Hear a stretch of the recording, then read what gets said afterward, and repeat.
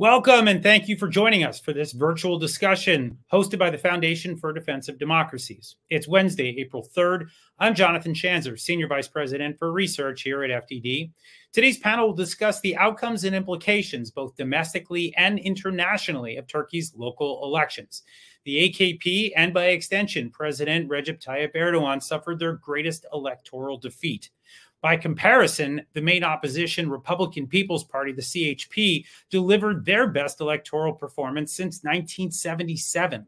Many observers assume that these local elections were inconsequential because Erdogan won the presidency last year, but that was wrong. The country appears to have lost confidence in Erdogan, they've lost confidence in the AKP, and they've lost confidence in their government. Is this finally the beginning of the end for Erdogan? In power as president until 2028, Erdogan will be. But does he have a clear mandate after these elections? I'm now pleased to introduce our panel for today's discussion. Gülden Atabay is the former Director of Research and Strategy at Ageli & Company Asset Management in Istanbul. She also served as Turkey economist for broker Unicredit Menkul Değerler, Chief Economist at Express Invest, and economist at Raymond James Securities. Gülden has an MA in economics from Hacettepe University in Ankara. Sinan Cidi is a research fellow here at FDD, our non-resident research fellow, and he's an expert on Turkish domestic politics and foreign policy. Sinan was the executive director of the Institute of Turkish Studies based at Georgetown University and continues to serve as an adjunct associate professor at Georgetown University School of Foreign Service. He was born in Turkey and educated in the UK. Howard Eisenstadt is an associate professor of Middle East history at St. Lawrence University. Howard's research focuses on nationalism and Islam in the 19th century Ottoman Empire, as well as the history of the Turkish Republic. His recent work has focused on contemporary Turkish domestic and foreign policy, especially on issues of rule of law, minority rights, and the reshaping of political culture under the AKP. Attila Yeşilada is a renowned political analyst and commentator. He is known throughout the finance and political science world for his thorough and outspoken coverage of Turkey's political and financial developments. In addition to his extensive writing schedule, he is often called upon to provide his political expertise on major radio and television networks. Moderating today's conversation will be Yavuz Baydar. Yavuz is the editor-in-chief of Ahval, a trilingual independent online news site focusing on Turkey. Since the attempted coup of 2016, he has lived in exile in Europe. He was among the co-founders of the independent media platform P24, which aimed to monitor the media sector and the state of journalism in Turkey. Before we dive into our featured discussion, a few words about FDD. For more than 20 years, FDD has operated as a fiercely independent, nonpartisan research institute exclusively focused on national security and foreign policy. As a point of pride and principle, we do not accept foreign government funding. For more on our work, please visit our website, fdd.org, and follow us on Twitter or X at FDD. That's enough for me now. Yavuz, over to you.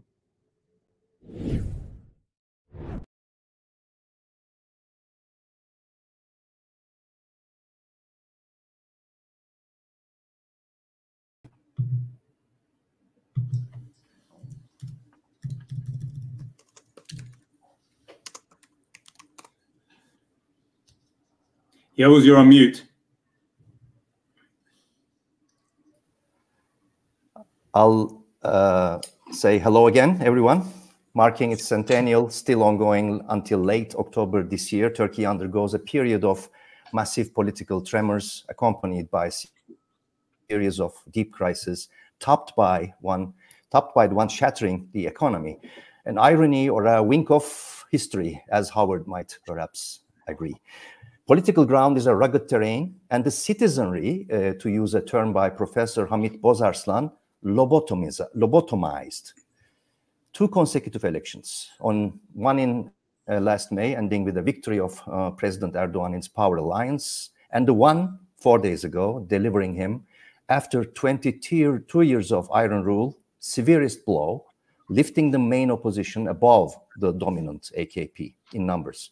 In rough terms, what we have witnessed in March 2031 is this. With a turnout lower by 6 percentage points than the average ever, 78%, main opposition CHP landed as the first party by 37.7%.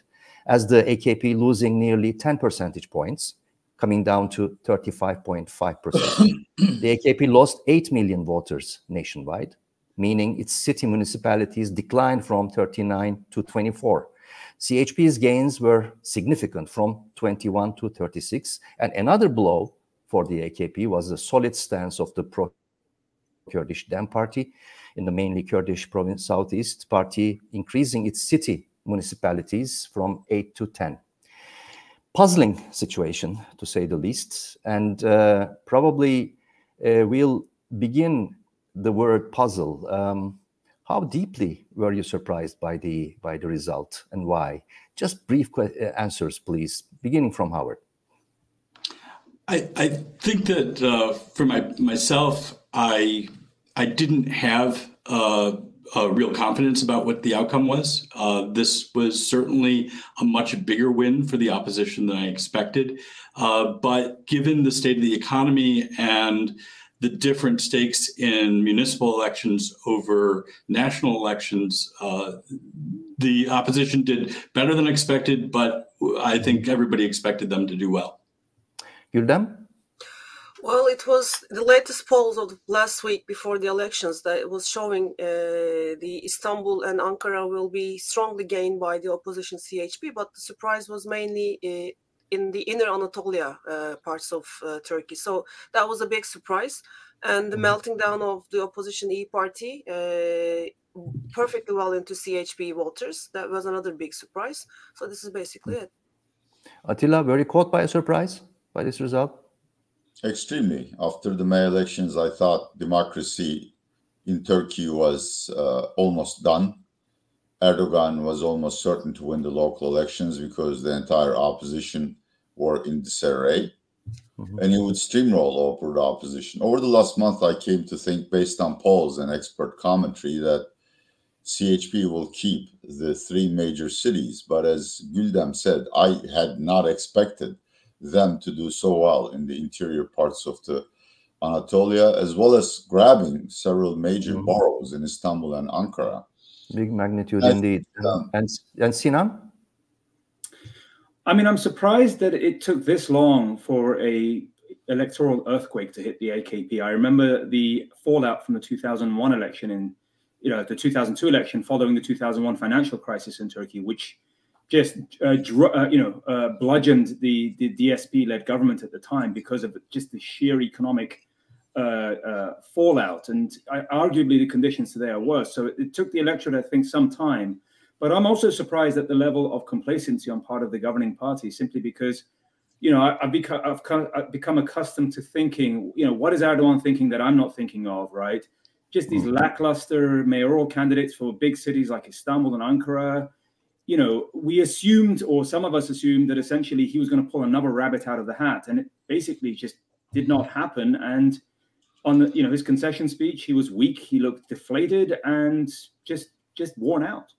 Maybe he was weaker than ever. Let's continue with the main takeaways then. What are the most striking takeaways? How do we explain, for example, the severe contradiction between the results in May 23 and elections and this one, main reasons of the results? How do we read into this? Again, the floor is with Howard.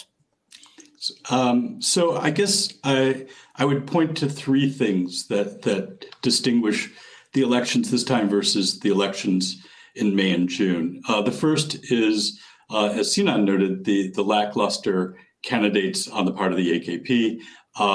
I think that there's a logic to why they were chosen, but it turned out to be a bad logic. They were terrible on the campaign trail. The second, I would say, is that the AKP took tremendous effort to keep inflation in check in advance of the May and June elections. Once it began to sort of normalize economic policy, then the real burdens of a decade of mismanagement became evident, and Turkish voters were feeling it acutely on a day-to-day basis. And the third is that because these are municipal elections, the calculations on the part of the electorate are quite different. They tend to be more strategic. They tend to be more focused on goods and services. They're less concerned with sort of the big cultural issues that the AKP tends to capitalize on in general elections. And Sinan? I mean, we could spend forever talking about this, but I'll make a few brief comments that struck out to me. The first thing that my biggest takeaway was, if this was a game of battleships, I think Erdogan's flagship has just been mortally wounded. And I think my assumption at this point is this will be very hard for him to turn this around administratively, economically, but also from a perspective of DNA design and just how Erdogan responds to defeat, which we've seen very few times. But it really is a horrific defeat for him. And he's not accustomed to that. And I don't necessarily know what he's going to do about it. The initial conversations that he seems to have had with his cabinet, again, is play the blame game, fire a bunch of people, but never touch him. He seems to be like, nobody seems to identify that essentially he might be the object of the problem at this stage. The second thing I took away from this is, it's bittersweet at some level for Mayor Ekrem Imamoglu, which I think is the biggest winner out of all of this, right? As he's really elevated himself to the national stage.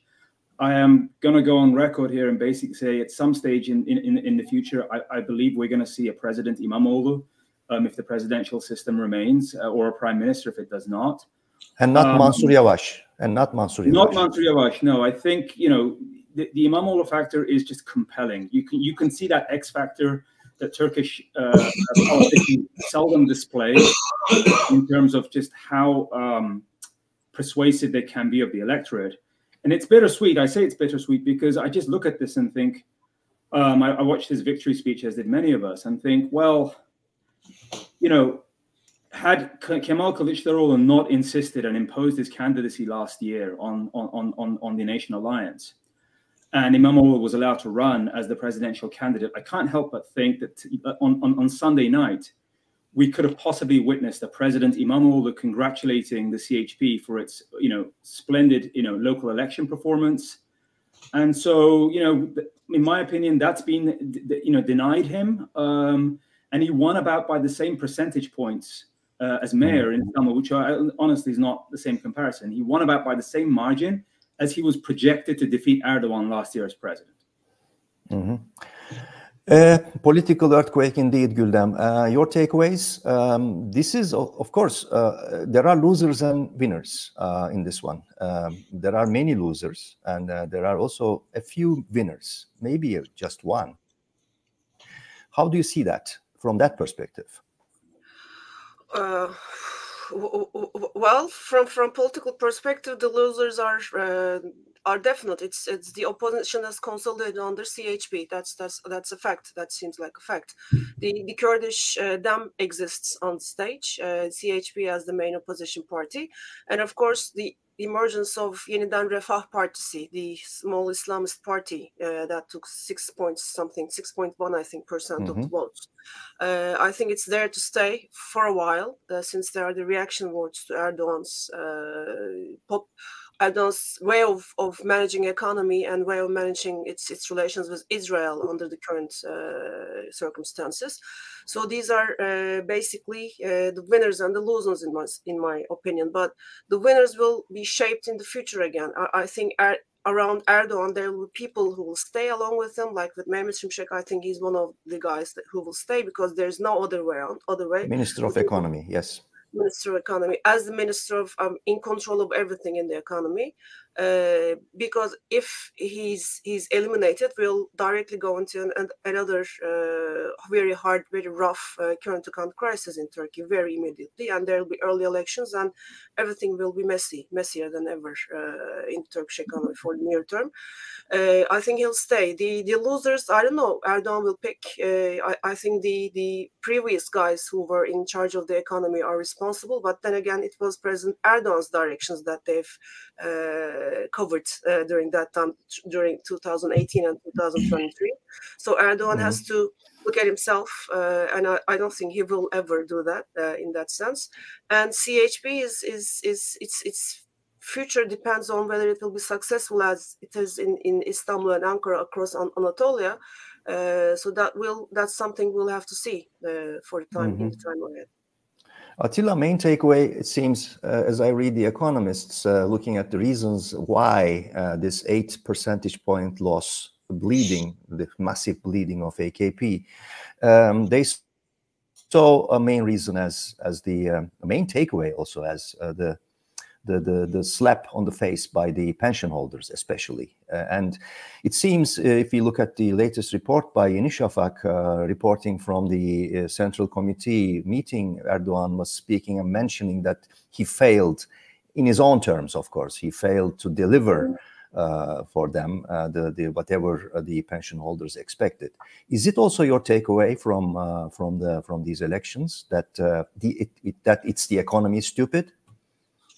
It is largely the economy, though I would like to complement the views of the previous speakers with some nuances.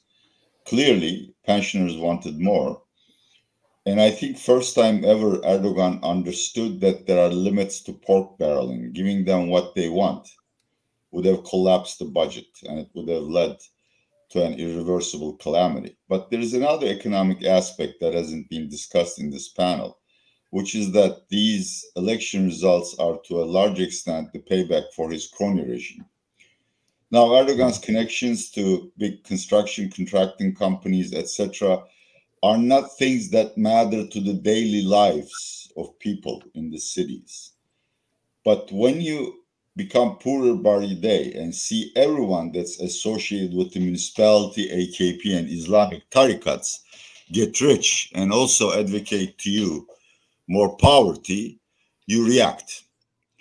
And I think that's one aspect of these elections that cannot change. Erdogan's is a crony regime, and he cannot change the main tenets of that. Finally, we need, again, my personal view, Erdogan, his family, and AKP no longer represent the true Islamist streak in Turkey. That role has now reverted to New Welfare Party. This is the first major and irreversible split in the long tradition of Turkish political Islam. The last one was Erdogan and his colleagues splitting from legendary Erdogan in late 1990s. Interesting. You call it irreversible split. Yeah. Some other observers see that as a sort of temporary migration from AKP to Yeniden Refah, to the New Welfare Party. No, I think the economic votes, the economic dissent can be reversed. We can talk about that. But all polls identify 12 to 15, maybe 18% of Turkish voters are hardcore Islamist, and ideology does matter to them. And for them, Erdogan is no longer the representative of that tradition. I can cite various reasons from LGBT. LGBTQ is infectious, of course, and Erdogan is not doing anything about it. But the handshake with Sisi cost him. But most importantly, I think we need to take Turkey's Islamic tradition seriously. A lot of these people believe in the tenets of the Quran, modest living, humble humility, etc. Erdogan and AKP no longer represent these. So in my view, they're looking for a new home. And as long as that ideological base is intact, they're going to keep voting for new welfare, which is going to become a self-reinforcing cycle in the sense that New Welfare will gain 7% of the vote in the next elections and will get significant representation in the Grand Assembly. Okay. I know, Sinan, you want to ask a question to economists, but can we take it a little bit later? Because where we are at the moment is that we came to an interesting point to speaking about the loser, the AKP. But as in my conversation with Professor Özer Sencar, congratulating him for his prediction, he mentioned he said something interesting. He said, general elections are general elections, but in each and every local election, this is some sort of a verdict for the voter of the performance after each and every general election. So this is where we are. This is sort of a lesson to deliver to the political actors.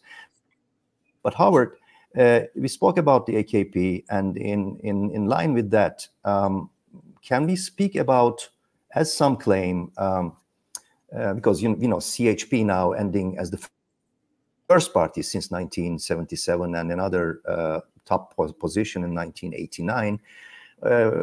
Historically speaking, what does it signify?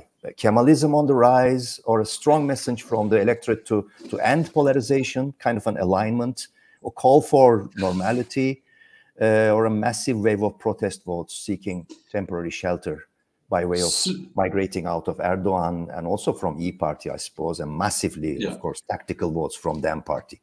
How do you see the CHP's current situation?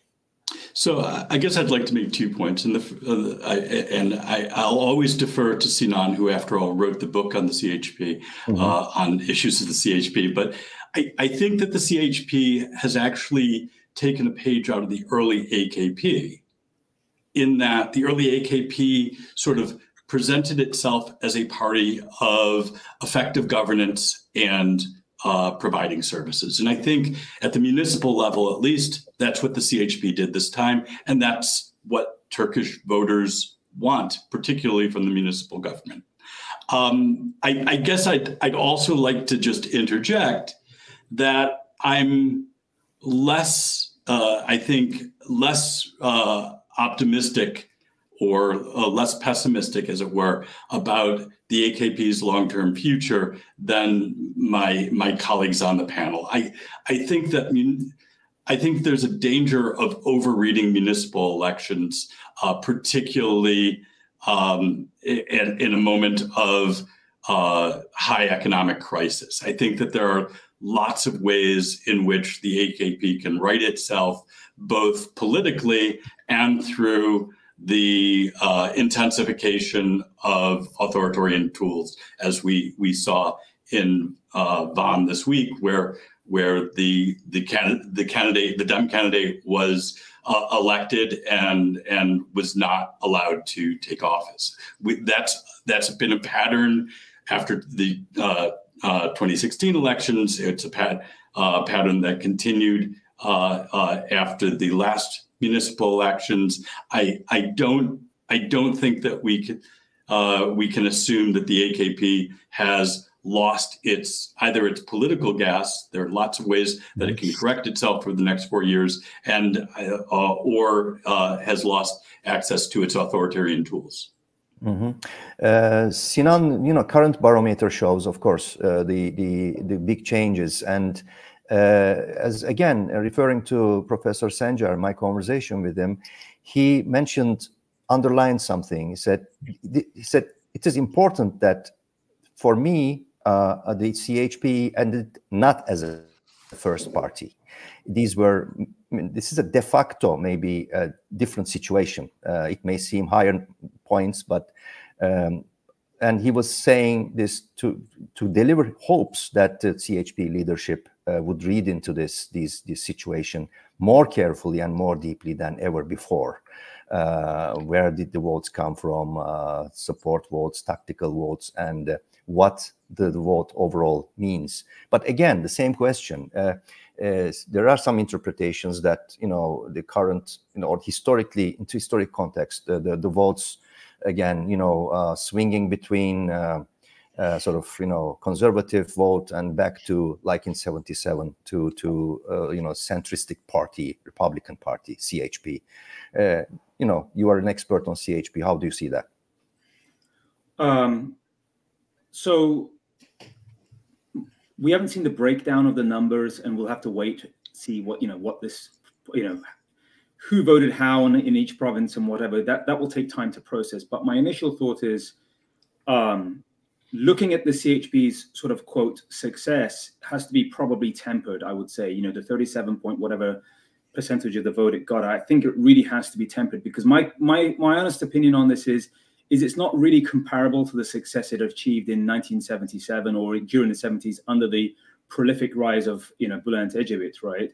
I say that because the Ecevit successes that really elevated the party's popular standing were not just limited to the leader's charisma, but the party itself really did reorient itself and really invest in its sort of appearance, its ideology, its doctrinal strength according to the conditions of the times, which really attracted labor unions, have, became organically linked to a lot of voters that really was programmatically recognizable.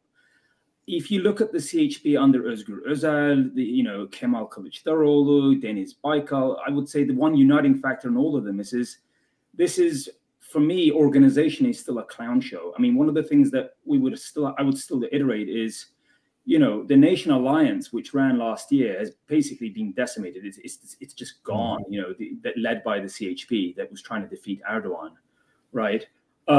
We've seen a blustery Özgür Özel. We don't really know what the CHP stands for. I think the votes delivered to the CHP are more representative now of just an exasperated, public in Turkey who just do not feel they have another outlet other than to vote for the main opposition, which looks probably for now less crooked, less corrupt, less incompetent. And I say that in a tempered manner because if you could compose an opposition field of parties and politicians that really wanted to lose this local election, you would do exactly what they did in the last 3 months. I think, you look at characters like Meral Akşener, you look at, even Özgür Özel, who was not really, I think, really hitting hard and programmatically on targeting things like rule of law issues, the absolute collapse of the economy. I wanted him to stand up there at some point, like Erdal İnönü in the early 1990s, and squeeze a lemon and say, this regime is squeezing you to the core. And that was going to be the main question that I had for the economists, which we can touch upon later, but I just want to plant in the back of their mind. If you could possibly just lay out for our listeners and I don't think people necessarily know in the United States or Europe just how bad the economy is in Turkey and what it means for the average person. It's at some stage, but that's my answer for now. A question to Güldem and Attila in continuity with that. We now know, I think you may all agree that there was an implosion, definitely for Meral Akşener's E-Party, for the great disappointment maybe for its supporters, but delight for the others because to many her choreography was really mind-boggling, and finally she was delivered a very bad verdict. But also implosion in terms of numbers were noted for, because this was a test, and noted for Ahmet Davutoğlu's Gelecek Partisi, which won only 34,000 nationwide votes, and Ali Babacan's Deva Party 138 some thousand. And those parties are basically off the map, one could say, but very disproportionately represented in the current parliament. Something to discuss maybe. But again, back to the table of six, last year's hope booster is gone. The sort of consensus seeking is gone. And maybe Turkey, if the conjuncture allows, we don't know, goes to a sort of a 2 or 3 party system. Can we foresee that? Güldem, go first. Okay, I'll try my shot. Well, we're not there yet. I think, as Mr. Ciddi has said, the CHP has gained a lot of votes that it didn't really expect it to win in this election. So it's very strong. Whether it will ride with the strength and really restructure the party is yet to be seen. So whether this kind of votes will stay with them or there'll be maybe a change of leadership within E-Party, which I really do not expect to see it emerging again. But some things will change, and CHP might be losing the votes that it has gained in a couple of years' time ahead. So we don't know that. The party will be managed by obviously Mr. Özgür Özel, party leader, İmamoğlu as the Istanbul mayor. Everybody's looking up to him. What he does, where he signals, what he says is really important. And Mr. Yavaş, even he says that he will not be running for another round in Ankara mayorship. Whether he'll stay, he'll run for a presidential election is yet to be seen. So maybe CHP will have struggles within itself. So we're not there yet. But obviously, in the in the events of one that we saw today, that CHP deputies there having a walk on the streets together with the Kurdish people, the Kurdish party members, top level members, it's something new for Turkey, because CHP was always like looking from the sidelines to support the Kurdish votes, Kurdish parties, and even if this they were being elected for local governments and they were just being removed from it, CHP was really not taking sides with them. So things are changing in Turkey, and I think things will get faster to change in the years ahead. So I don't know the answer to your question whether we have 2 or 3 parties in the years ahead, but mainly, if this current system stays, we'll have the Kurds, obviously, we'll have a right party, center-right party, and Islamist party in currently as AKP and Yeniden Refah, and CHP stands at a very strong position to attract the other votes within the country. So 3 parties, yes. 4 or 5, I don't know. Time will show, I think. Attila, do you know? Yes, I do. I always know. It's a dual system, so we need to analyze the situation at the level of the presidential contest and the parliamentary elections. I think, yeah, from the viewpoint of the presidential election, Turkey has moved to a 2-party system. There would be Erdogan and whoever rivals him. The others will at the end support Erdogan's rival. In the parliamentary system, it's more nuanced. Turkey has a very long parliamentary tradition. It's based on several parties. And also the split in the Islamist tradition, as well as the renewed strength of anti-immigrant party, a one-issue party, but an issue that is becoming permanent, as well as the partial rise of the left, tells me that Turkey shall remain in a multi-party system. If I have the time, I would like to run a tally of how much of CHP's success is due to one-off events and how much of it can be considered permanent. Now, maybe Howard, we all see and seem to agree there is a widespread agreement that this result places an enormous responsibility for the CHP because it has been the hub of magnetic field of so many votes. And day 1, on day 2, day 3, we have already seen what might give hints of what Erdogan and his government, his power alliance could do, spilling over to the predominantly Kurdish provinces, and one being the center of riots because the elected Mayor Abdullah Zeydan, elected by 55+%, is denied his right to resume mayorship, and this was a spark that led to an explosion. Now the riots are still continuing as a result. Bitlis and Van are basically closed to entries and exits, and also curfew is declared in Siirt Pervari town. Howard, looking at it from the historic perspective, we have seen this trustee appointments massively in following the 2019 local elections, and also we remember the wave of violence and the dark times following the general elections 2015, the dark summer.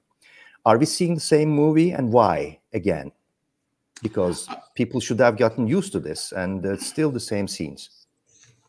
Yeah, I mean, I think that it's relatively easy for the AKP to target prior HDP and now DEM. I think there's a fairly significant portion, probably a majority of Turkish citizens are quite okay with pushing pro-Kurdish voices to the periphery, jailing them, taking them out of office. There was no popular uproar when they did it to the HDP. I don't expect there to necessarily be a terrible popular uproar this time around. I'm glad the CHP is stepping forward. It did not do so the last time around.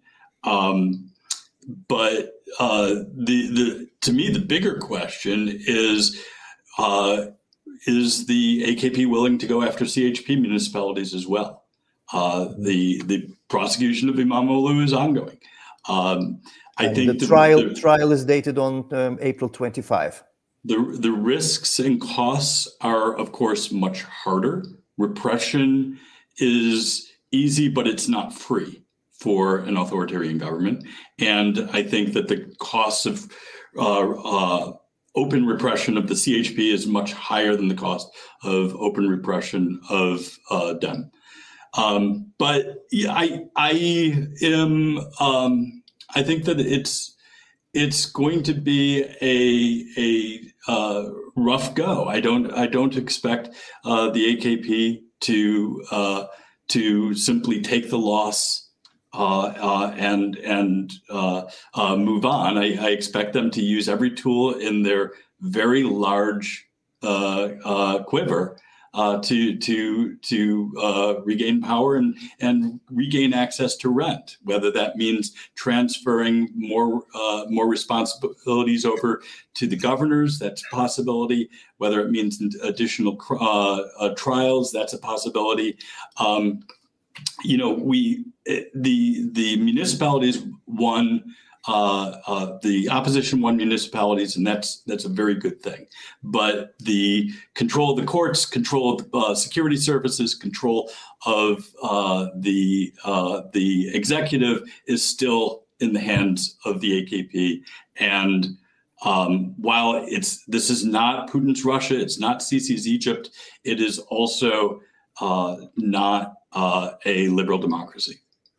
Sinan, it seems by what the comment of Howard that this is a sort of a test drive for CHP to see from the vantage point of Erdogan how democratically resilient this time the party will be, and wise enough, taking lessons from before. Will the CHP be able to be up to it? We'll see. But just to reflect on that and bounce off something that Howard just outlined, I agree with this.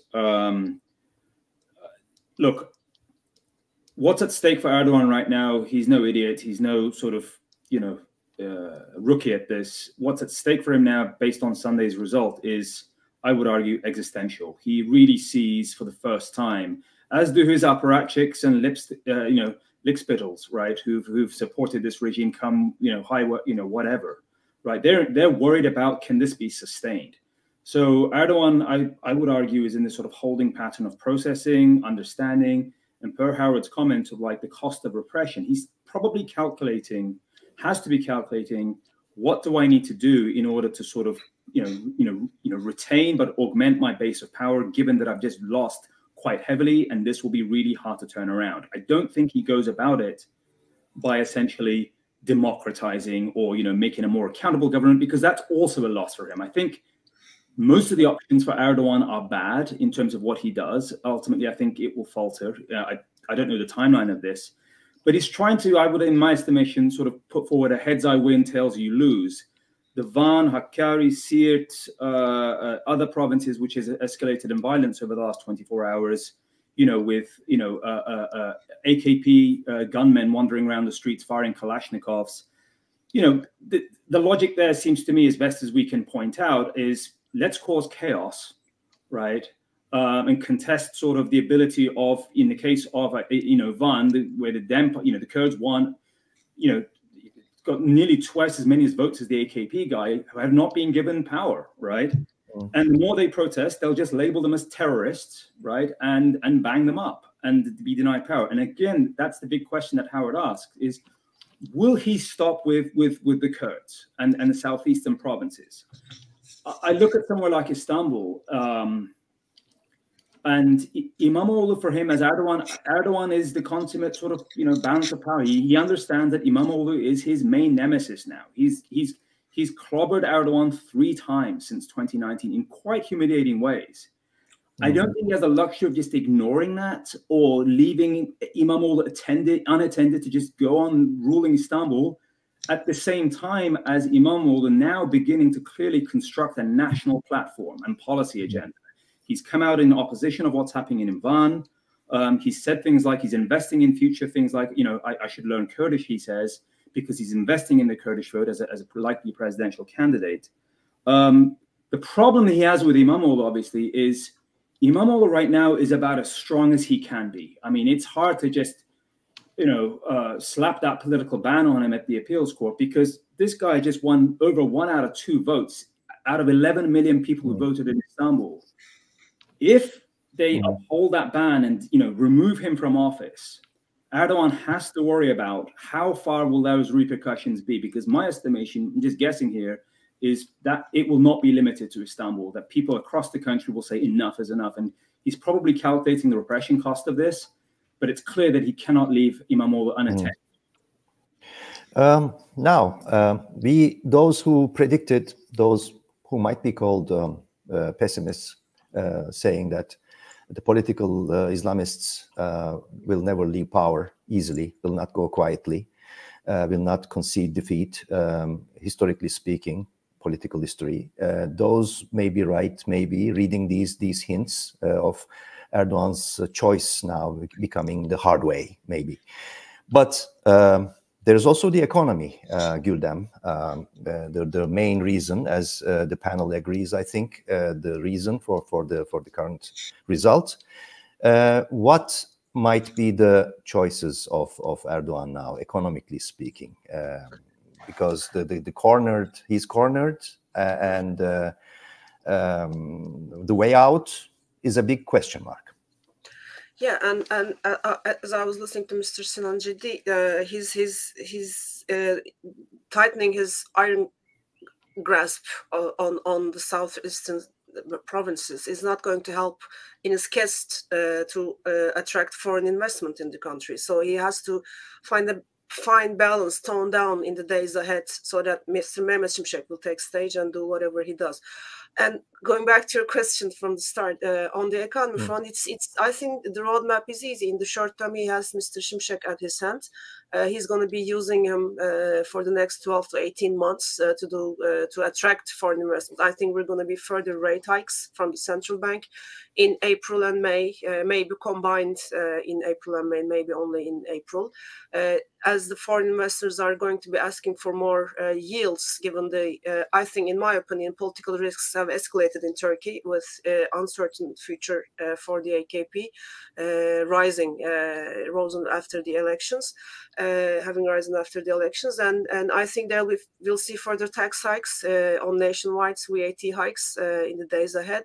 They'll be trying to land more on selective sectors that are focused mostly on exports in Europe, and will be some spending cuts on investments, and that's basically it. I mean, as long as Erdogan is there and the system doesn't change, we don't have any further room to have a vision for the future of the Turkish economy changing profoundly without any leap on the democratic front. So I think that's the only thing that he can do is in the next couple of 1 or 2 years that he can be successful, and that success will be painful for the public, more painful for the public than it was in the last 3 or 5 months or last 10 months, let's say, since the appointment of Mr. Mehmet Şimşek as the Minister of Economy. So his room is like limited to 2024 for the rest of it, and 2025 and 2026, who knows where we'll be. But we'll be attracting a few $1 billion for the Turkish equity market and for the bond market, perhaps. We'll be adding a couple of billions to the reserves, but the basic picture will not change. Turkish economy will slow down very rapidly. The Turkish people will be suffering as they'll be paying the cost of the previous economic policy mistakes that was also made by the Erdogan himself and his man. Now his new man is trying to reverse this situation around, and the costs will be high. There will be no early elections, no constitutional referendum. The economic environment doesn't really permit that. And I think he has to be controlling his repression urge to keep the foreign flows coming into the country. early elections are out of the question because Turkey is unable to hold another election economy, as many point out. But success, as Güldem says, Attila, can it be really sustainable on increased collective pain on the society? How do you see the way out for Erdogan in the economy? First of all, and I need to emphasize this point at the risk of reiterating what has been said before, I think Erdogan is as shocked by these results as CHP and I myself. He will make his final decision regarding economic policy at the end of Eid, the religious holiday. Mm-hmm. Had he won Istanbul, I would have said he would have immediately started negotiations on a new constitution, early elections, whatever. Yeah, I agree with Güldem. That doesn't make sense. So my bias is towards thinking that Erdogan is going to be much more flexible in terms of giving Mehmet Şimşek the authority to do quote unquote whatever it takes. And yeah, if your object is reducing inflation to say 20% and monthly inflation to 1%, a sustainable current account deficit, yeah, these can be achieved. It takes about a year, some pain, but with elections long way away in the horizon, why does Erdogan care? What cannot be changed, and this is why we need to understand that even a well-performing economy may not deliver Erdogan to victory next time, is income distribution. Because it's not necessarily caused by the very structure of the Turkish economy, but by Erdogan's crony regime, as well as what I call the informal caste system in Turkey. Regardless of my merits, as an Alevite or a Kurd, there is no way I can make money in Turkey. This is how bad it is. So yeah, stabilization is perfectly possible, and we can even have a virtuous cycle of financial flows being followed by FDI. I'm not going to waste the time of this audience with sideline issues, but if Trump is reelected and if EU ends its navel gazing and starts new negotiations on a customs union, which is basically cost-free for EU, then we could even see some FDI flowing into Turkey. Can I just ask something, and to Güldem too? Look, my understanding of the economy is very rudimentary. I got a B- in macroeconomics in college, so I'm very proud of that. But my understanding of this has always been, look, if Erdogan was serious about, restructuring the economy back to an even keel, right, to attract voters and make people, satisfied, then the approach to me is basically allowing Mehmet Şimşek to project a course similar to what Kemal Dervish was allowed to do in 2001, right, which is leave, I don't care about the politics. I want a free hand. Spending has got to be constrained by the government. Income, printing money to pay and continuously increase public salaries, retirement salaries has to stop, which equals public misery.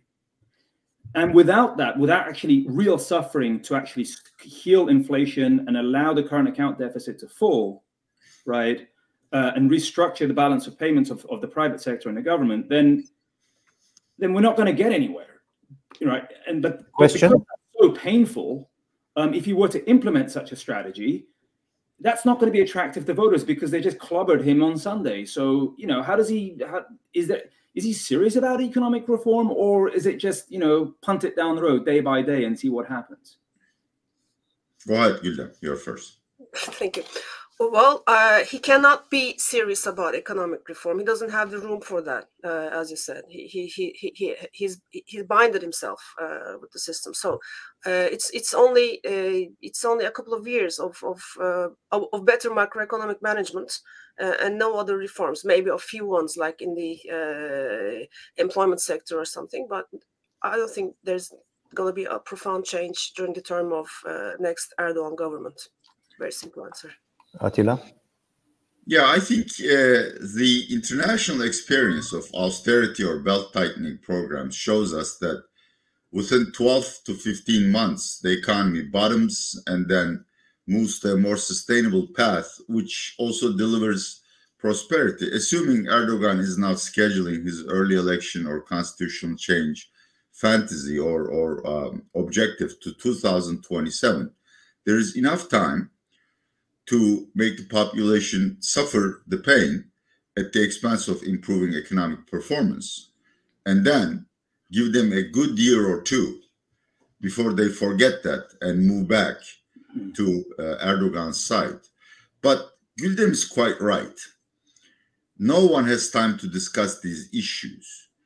But the real economic issue is, how are you going to become a high value added or export driven economy if you don't have any investment in education? And even your own business community is now migrating of all countries to Egypt because regulations are easier to understand that. That is not going to change. We're going to get stability, but it should actually be called stagnation. Mm-hmm. Turkey is... And that will reflect on even the opposition municipalities.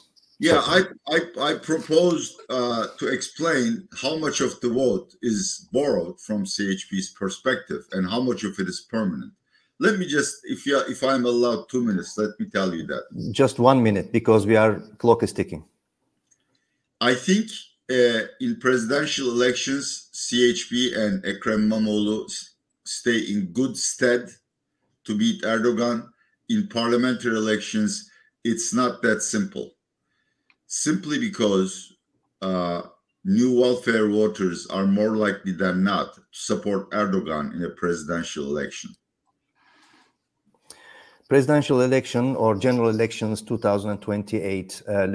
We are now back to central politics again, Howard, because local election results are there, but parliament has a composition and Erdogan holds the majority, and also potential cooperators like E-Party, Meral Akşener's party, and others are there. And the way is still open for Erdogan, realistically speaking.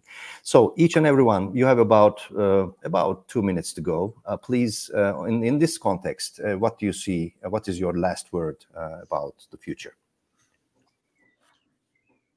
Howard. So I'm not going to predict elections that are 4 years out. I think that Erdogan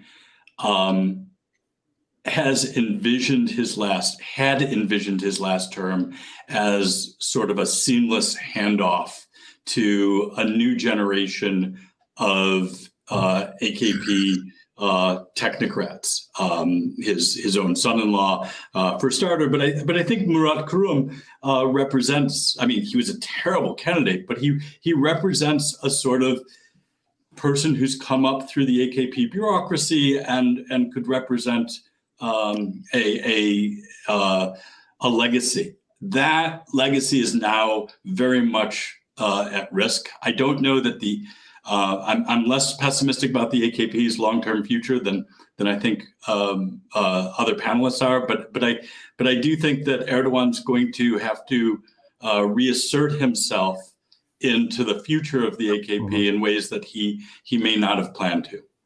Güldem? Well, I think what we're having is a creative destruction at the moment in Turkish political landscape within CHP. With the defeat of the AKP, things will be changing.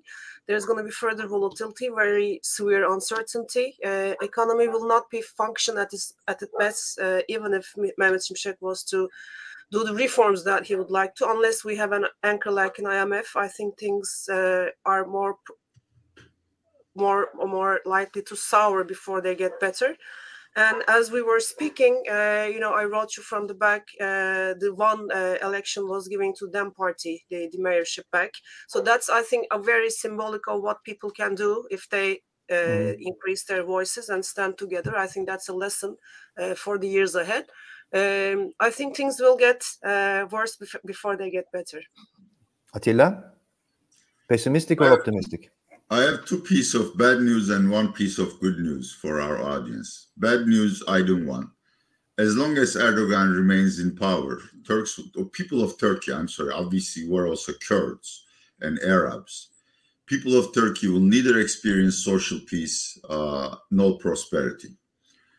Two, judging the local election results, I cannot make a prediction that Erdogan's days are numbered. These are the bad news. The good news is eventually everyone retires or joins his or her ancestors.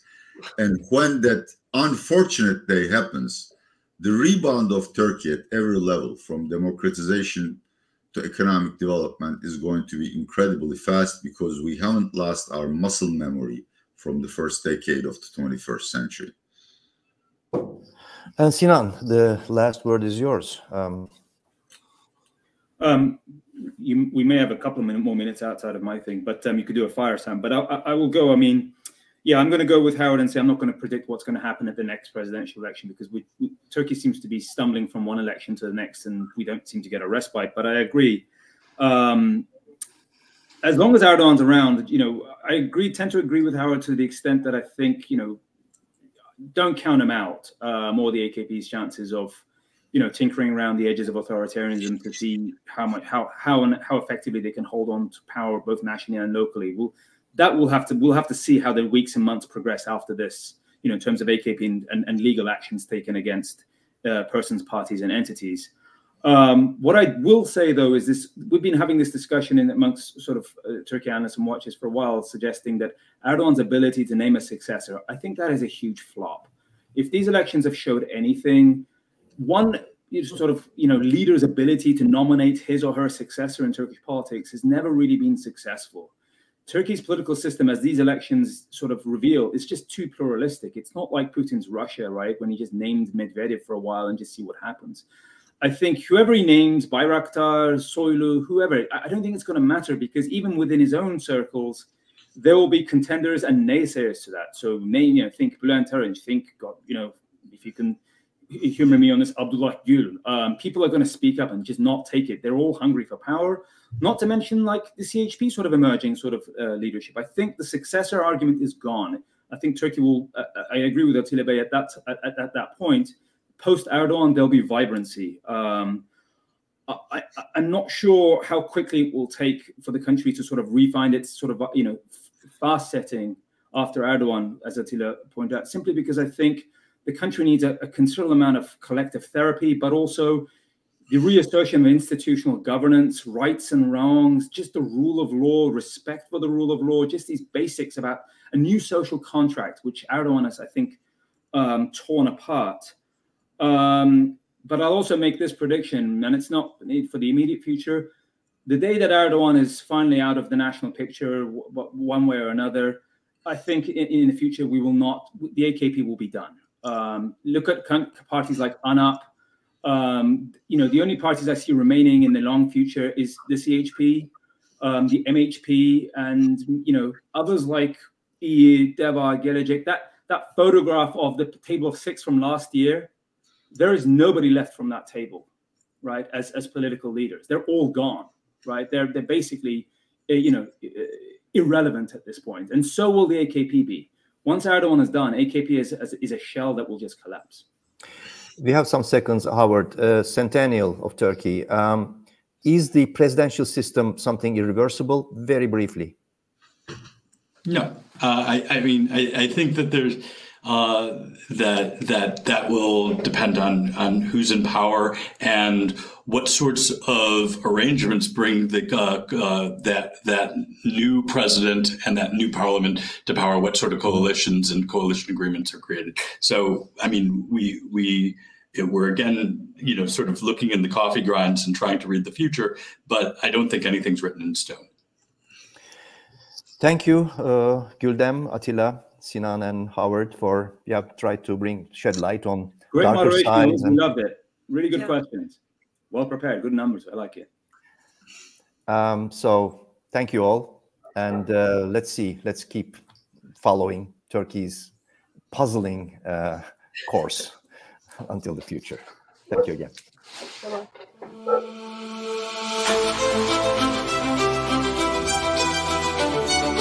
Bye-bye.